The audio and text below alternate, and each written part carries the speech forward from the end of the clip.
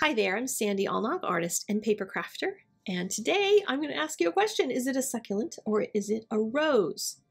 I bought the Altenew Mega Succulent stamp set because it had this big, beautiful floral shape on it, and though it's called succulent, I think it's also a rose. You can use it for either one.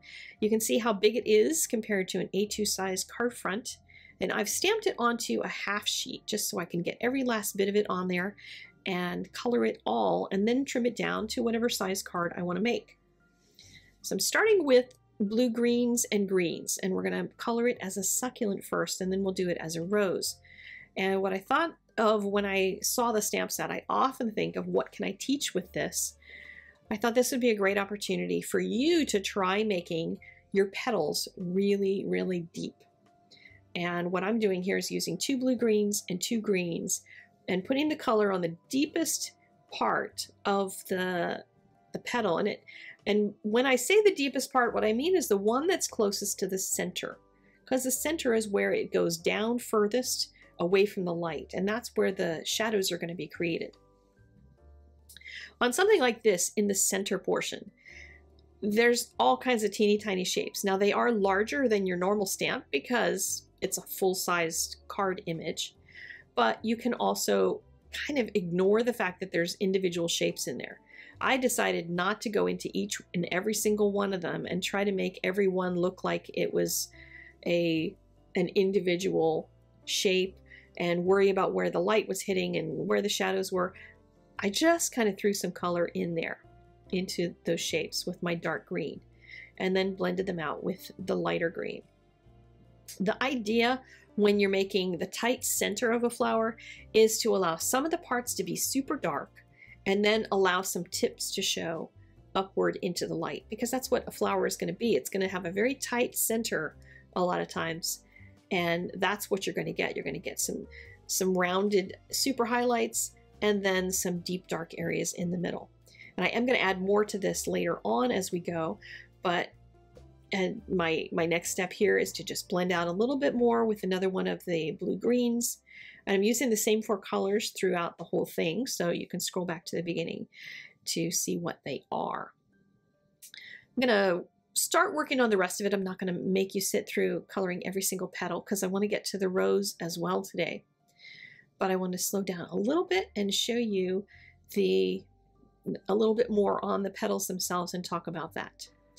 So I got my very dark green on the part of the petal that points to the center, and then that little edge is the part that the light is going to hit, that little skinny curve that's drawn up there with the little notch in it. That's the tip portion. And so I want you to keep those light when you color them, keep those in the bright sunlight, and let the rest of it fall into shadow. So you can see I'm just creating each one of those areas with a dark part at the very center, blending it with my green, and then I'll go over that and start blending with my 2 blue-green colors. And when you're doing this, there's lots of forgiveness. I mean, if you go over lines and that sort of thing, really you're just using the same 4 colors, so if something bleeds over, nothing's going to be hurt by it.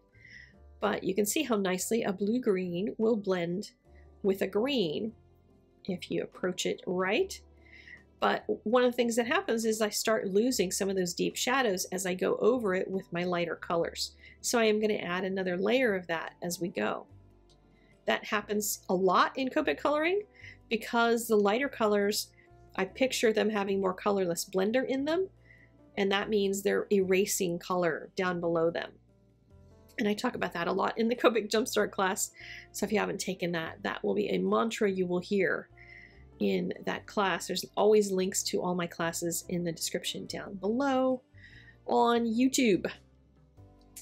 So you can see adding a little bit more shadow in there added some immediate dimension because I recreated some of that dimension that I lost from going over it with the other colors.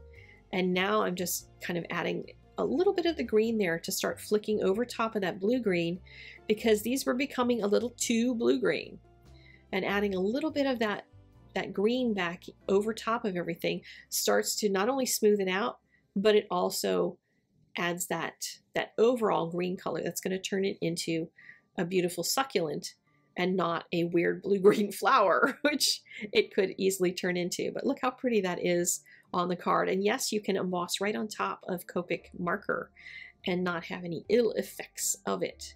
Just have to make sure the colors underneath will make your words readable in whatever color that you're doing your stamping and embossing. So now I want to try it in red. I'm going to do the same thing and use the same colors throughout. There's 3 colors that are up there on the screen. RA9 is a color that works with just about every one of the light reds. So I do lots of videos with red things that use a variety of the light colors, but I'm almost always reaching for my R89 and my R37. But I'm doing the same thing here, just decided I'd do some of the petals over on the left-hand side because I'm trying to create a little bit of dimension as well. So I'm not only going on this particular one into the depths of the flower with my shadows, but you can see that I'm doing the bottom so that I can make my light feel like it's coming from the top and then blend it upward. But you could also do those petals the same way as I did before, only putting that deep shadow on the interior. So this is for those who want to make it look like there's directional lighting. You can kind of look at each petal and figure out where that shadow would be. You can see how nicely those colors blend. The light red that I'm using here is more of a tomato red, and the mid-tone that I'm using, the R37, is more of a cherry red. So you can blend those two together and they make a really nice combination. And going over top of it with that tomato red just kind of pulls the whole thing together so it doesn't look like it's disjointed colors. But I'm just kind of scribbling right over top of the whole thing with that marker just to kind of unify the whole thing. If it starts taking away color and making it too much of a light color and you start losing all your shadows, then just go back in and add your shadows again. And now I'll do the whole flower here in super speed. I wish I could color this fast. That would be really nice. No, it wouldn't be, because I like coloring. I enjoy the time sitting and coloring.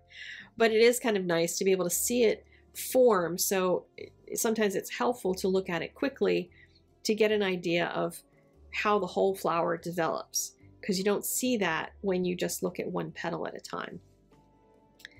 But the stamp is just beautiful. I really have enjoyed coloring it, and I think I will enjoy coloring it again, and maybe in a different color combination.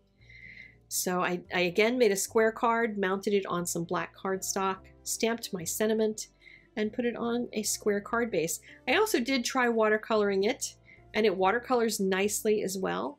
Have that layered as well. And then on this one, I put the sentiment on the inside. Not that you can't emboss on top of watercolor paper, but I thought it would be more visible here by putting the 2-color embossing, doing the black first, letting it completely cool, and then doing the white embossing. It looked really pretty on the inside of the card. So thank you so much for joining me for the video today. If you liked it, click the like button.